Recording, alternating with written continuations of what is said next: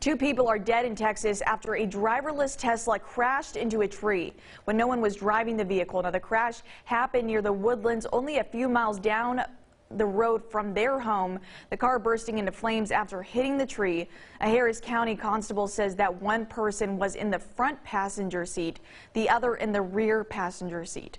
Because the vehicle's battery kept reigniting, authorities had to use 32,000 gallons of water and even had to call Tesla to ask them how to put the fire out.